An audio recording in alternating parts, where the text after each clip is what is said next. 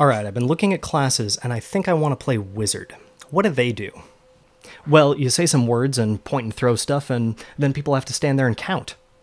That doesn't sound very fun for them. Oh, it's okay, your spells don't always work on them. Uh-huh, and what happens when I run out of spells? Then you get to stand there and count.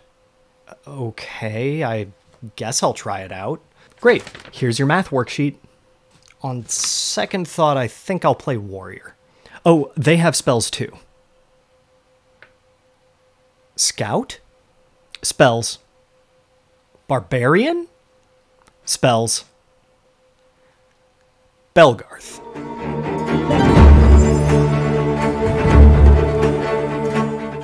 To put it mildly, Amtgard has a problem with spells.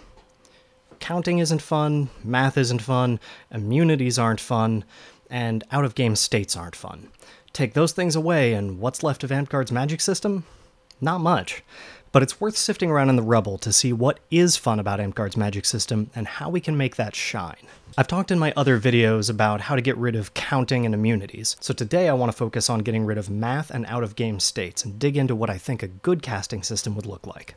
Now, V8 already has a class with lots of powerful abilities that all have built-in counterplay, where I can adjust the number of each ability I have available without needing to do math or write anything down.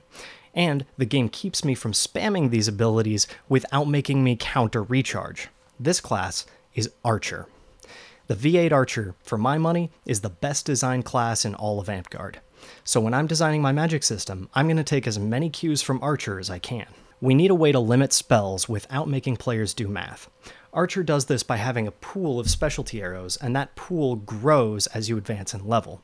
To make this work for magic, we'll need every spell to have a physical component associated with it, not just spell balls and spell strips.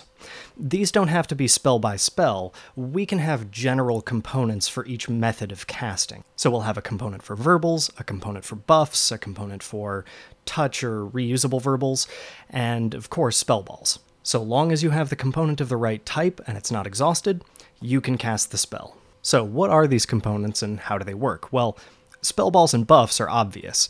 You have balls and you have strips, and whenever you use those components, they are physically taken away from you by the person you cast them at. The physical nature of the spell adds counterplay and stops it from being spammed. To recharge the spell, I just need to physically get the component back. It's perfect. But what about verbals? We need a physical component that can visually represent when you can use a verbal and when you can't.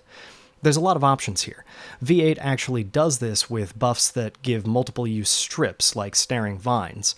But messing around with strips can get kind of fiddly in a fight, and Snaring Vines isn't everybody's favorite spell, so this can change, but for now I'm going to recommend using wristbands. These can be like those cheap charity bracelets. You put them all on your casting arm, and then when you cast a verbal, one of them is exhausted, and you have to move it from your left arm to your right arm before you can cast another verbal. When you're out of bands, no more verbals. Then you can recharge them using spells like Steal Life Essence. Or you could recharge, say, one band every life. That way you always have access to your magic, but you're going to have to slow down the verbals over time. Now what about spells that are meant to be reusable, like Steal Life Essence or Heal? Well, I mentioned this in another video, but I'm going to bring back an old idea called spellcasting implements. In older editions, classes needed to hold a wand, which was basically a dagger that you couldn't fight with, in order to use ambulant or certain spells. This was dropped for good reason because the functionality of these implements was pretty tacked on. I'm going to put them to better use. They're going to let us force our magic users to actually rely on their magic by taking away weapon proficiencies from our wizard, druid, and bard archetypes. I want to give each of these archetypes a spell at level 1 called Barrier that will let them block with their implement but not attack. This means that the magic user can only attack using spells like Magic Bolt, but they could get a blocking tool essentially for free. This could encourage magic users to use flavorful items that might not otherwise see use, like a staff. It also creates an opportunity cost for casting other spells with implements. If you cast another spell with your implement, you won't be able to block while you're casting it, making you more vulnerable. This type of cost gives inherent counterplay to spellcasting and creates interesting opportunities for your opponents to exploit. Okay, so this system limits how many times you can cast in a game, but how do we limit the number of spells you have available? That can still bog you down.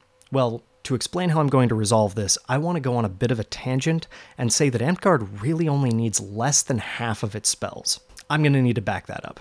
I've already explained in another video why I think immunities should go the way of the dodo, but I want to dispense with a lot more than that. Let's look at what's fun about using magic in a LARP. You point your finger and shout some words, and then something dramatic happens. Somebody else plays pretend with you, and they're stunned or they go flying backwards like you're a frickin' Jedi. It's a blast. It's also kinda cringe. Admit it, spellcasting is often the hardest sell for new players. Lightning bolt! Lightning bolt! Sleep! Lightning bolt! So we need to make sure that every time someone puts their dignity on the line to say one of our silly incants, we're rewarding them with that immersive feeling. That doesn't mean spells have to be more powerful, it just means that they need to be unique and change your playstyle or change what your opponent is doing. If we cut the spell roster in half and make sure all of them are dramatic and unique, there will be less confusion on the battlefield and every cast will be more fun and easier to understand. Now this means getting rid of immunities, but it also means getting rid of spells that just deal with basic functionality, like extension and swift. If we don't want you to be able to get a spell off, we shouldn't have that spell in the game in the first place. Running out of range of spells isn't fun counterplay, and it looks cringe to have people running back and forth while other people are pointing at them. What are you, my gym teacher? So let's shorten incants and make the default spell range longer, say 35 feet. Alright, so we get rid of counting, we get rid of meta magic, we get rid of immunities, we get rid of spells with no counterplay. I also think we need to get rid of out-of-game states. There's nothing worse than looking around a field full of people and wondering which ones you're allowed to attack. So, say goodbye to teleport, shadow step, blink, and all that. So what's left? In the link in the description, I've included my proposed spell list. It totals less than half of Amtgard's current spells, and I haven't put abilities on there from non-casting classes. I'll address that in another video. But my list does have a lot of new spells on it. Each magic user will hit the field with about 10 spells maximum, and the way that you choose your build is going to narrow down which 10 spells you have. There's no need to make a spell list, they can all have all of their spells. They'll prepare their components the same way Archer does, so each caster of a given class will still hit the field with different resource pools and therefore different playstyles. Moreover, your opponents will always know that you're following the rules because they can see your remaining components at all times. Speaking of visual information, trimming the spell list has some other advantages. You know how people are always saying, declare enchantments, and then noobs have no idea what anyone's talking about? Well, in the system that I'm proposing, we could conceivably trim the number of enchantments down to just 2 per class. Then we have offensive enchantments always tie the spell strip to your weapon, and defensive enchantments always tie the spell strip to your sash on your shoulder. Of course, your sash will color code to your class, so that way every combination of strip location and color will be unique. So as soon as you see the spell strip, you know what the spell is. No need to stop the flow of the game and stand there talking about the rules. There's also some new spell effects I want to add. In my counterplay video, I talk about how anything that results in a count should instead give players a debuff and a task to complete to remove that debuff. This can be used to avoid out-of-game states for things like shove and lost.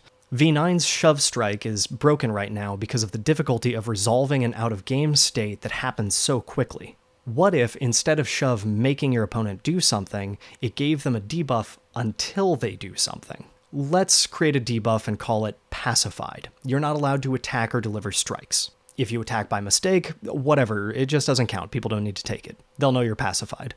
So now, our spell that's going to replace shove will say that the target is pacified until they've moved away from you. Now, the player who gets hit by shove can choose how they deal with it without holding up the game or being in violation of the rules or asked to go somewhere unsafe. Nothing has to grind to a halt, even for the player who gets hit by the ability.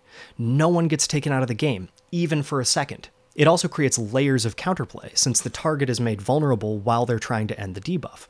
The caster can press their advantage and chase the target farther back, kind of like how Fear and Awe work. So to summarize, here's my magic system. Spellcasters get a limited number of spell components, the same way archers get a limited number of specialty arrows.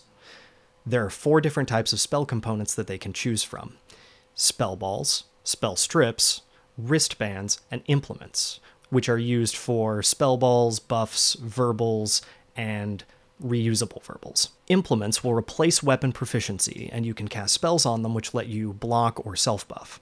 This encourages casters to use more flavorful weapons and fight solely with their magic. The total number of spells in the game will be reduced by more than half. No flat immunities, no out-of-game states, no frozen, no math, no spell lists, and no spell points. So there's less running back and forth and more getting to the action. There's less noise pollution and more counterplay. There's less... and more fun. And that's putting it mildly. Thanks for watching.